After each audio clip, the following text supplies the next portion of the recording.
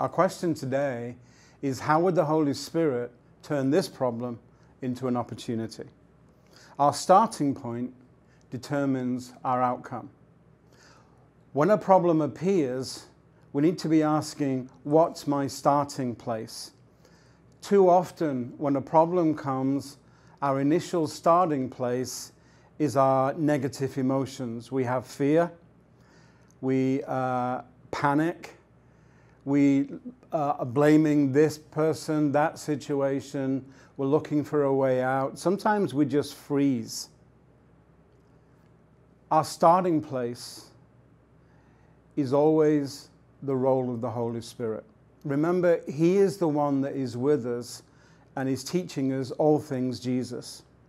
So He's here to teach us our starting point. And His primary starting point is always joy. Read James 1, 5-8. Consider it all joy when you encounter various trials, knowing that the testing of your faith produces an endurance. But let endurance have its perfect result, so that you may be perfect, lacking in nothing. So His starting point in any situation is joy, because joy leads to expectation. Joy that you're going to encounter an upgrade.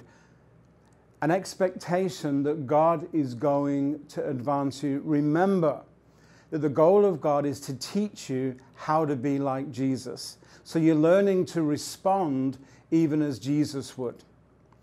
So if your starting point is a negative, the outcome will not be in your favor. I think every situation always holds an upgrade in our experience of God and therefore our expectation of Him. Seeing our circumstances from His perspective, thinking the way that He thinks, connecting with God in a new way. I think God allows in His wisdom what He could easily prevent in His power. And He's giving us opportunities to practice what we're learning. Hey, it's not an adventure until something goes wrong.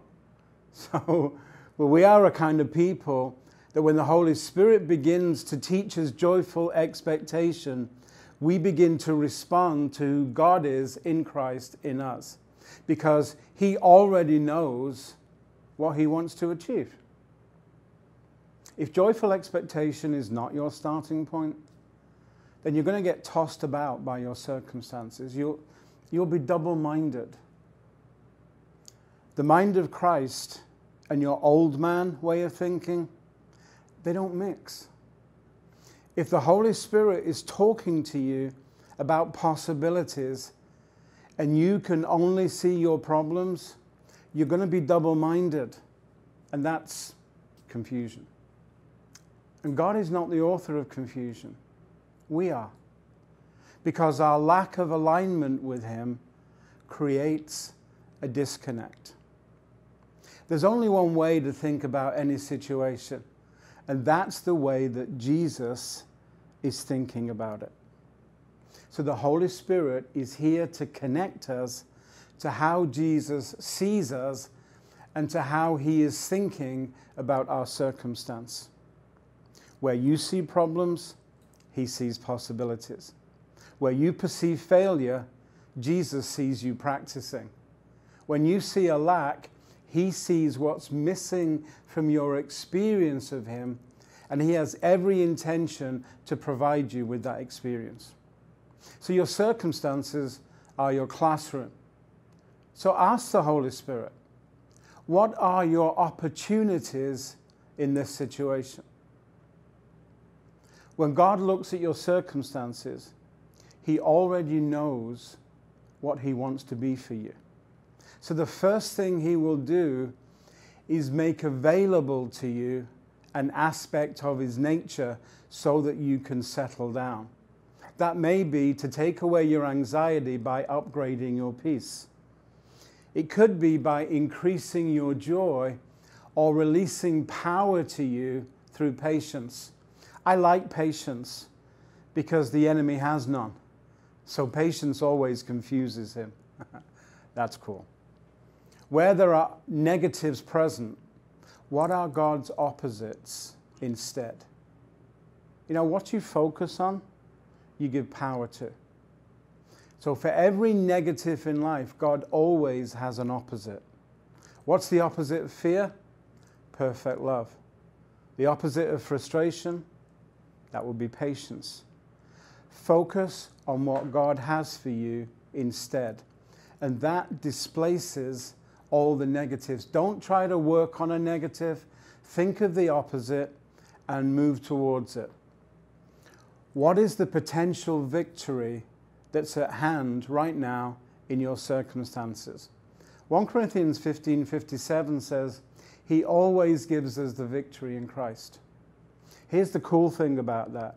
It means you're not fighting for victory, you're fighting from victory. There is a breakthrough present in your circumstance, and a victory has been assigned to you. I love this story in 2 Kings chapter 6, 8-23. It's the story of Elisha and his servant. And the background to the story is that he's been getting words of knowledge about what the Aramean king is wanting to do against Israel. And so he's warning Israel at every opportunity. And so the king calls a meeting of all his counselors, and he's saying, so how is it that they always know where we're going to be? And one of the guys says, it's because they have a prophet who hears from God and tells them what we are doing. So the king sends out an army. They find out where Elisha is staying. He sends this army to annihilate him. And so we pick the story up on a morning when the servant gets up, and his job is probably to make Elisha coffee and fetch the newspaper, whatever. And he sees this army surrounding this town where they are living. And he knows instantly they're here to kill Elisha. So he goes and wakes Elisha up, and the servant is panicking, he's fearful, he's worried. He takes Elisha up to the rooftop. They see the army circling, and the servant is effectively saying, that's it, we're dead, no one can help us. And Elisha turns and says, Lord, open his eyes. He lays hands on his servant and says, Lord, open his eyes that he can see what you see. And when the servant's eyes are opened, he sees horses and chariots of fire on the surrounding hillsides. And Elisha makes the comment to him, see, there are more with us than there are with them. This is the story of two guys. They're both in the same situation, but one of them has a relationship with God that enables him to see things that can't be seen with the natural eye. And when he prays for his servant, his eyes are opened spiritually to connect with the situation the way that God is. And of course, the story then goes that Elisha goes walking out and he says, Lord, make their eyes blind. So he goes out and he said, who are you looking for? And they don't recognize him. They've probably all got laminated photographs in their back pocket, but none of them recognize him. And he ends up taking them on a 40-mile hike to where the king of Israel is waiting with his army. And the Israeli king said, oh, should we kill them? Should we kill them? And Elisha said, nah, they're done. I stuck a fork in. They're finished. Just feed them and let them go home. And here's the end of that story.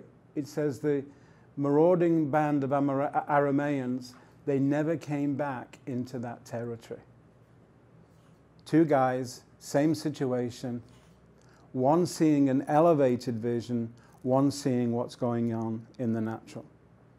You see, it's the Holy Spirit that makes those connections for us. He shows us our opportunities in what to practice. He illuminates to us what God is doing instead. He reveals the victory that is assigned to us. I want you to think about that right now. Your current situation has a victory assigned to you. So when a problem arrives, you can be joyful because you know that God is at work already. So what's the activation in all of this? Here's the thing. What's your most recent problem? What was your starting point? Was it negative? Was it positive? Did you rejoice? Did you give thanks? Or did you panic and get fearful? What was your initial expectation? Something's going wrong. Did you expound on that? Or did you actually get a sense of God is with me in this? Partner with the Holy Spirit for a new starting point right now. Take a piece of paper, fold it in half. On one side, make a list of all the negatives that you see. And on the other side, find a God opposite for each of them. Tear that paper in half. Throw the negative side away because you don't need that anymore. Focus on the second list. Read through it again and again and ask, what promises are here for me? What opportunities for practicing your learning? How is God showing up and who does he want to be for me now? And then read those things, read it aloud daily. Holy Spirit, thank you that I have this new starting place. Thank you that this is what you want to be for me. Thank you that this is the victory you're assigning to me. Thank you that this is my learning. This is who I get to become. Thank you that I have a new starting place for this situation. So I want to engage with you fully in the name of Jesus. Thanks for listening. I appreciate it. We'll see you next week.